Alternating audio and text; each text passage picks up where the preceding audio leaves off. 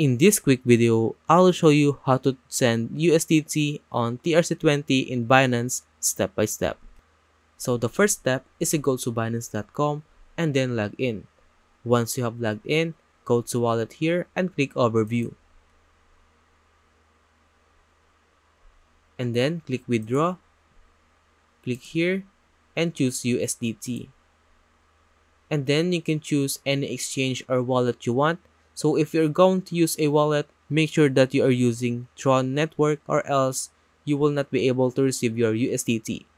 But if you are using an exchange, for example, KuCoin.com, you can go to wallet here, click main account, and then on the search bar here, type down USDT, click deposit, and then choose TRC20 as your network.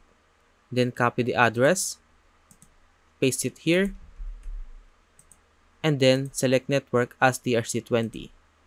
And then type the amount of USDT you want to send, but make sure it is 10 USDT and above. And then you can choose your wallet here. If you have your funds in spot wallet, click here, and if you have your funds in funding wallet, click here. For example, I want to send 20 USDT, and then I will receive this amount of USDT. Then click withdraw, and you will gonna need to go through a security verification.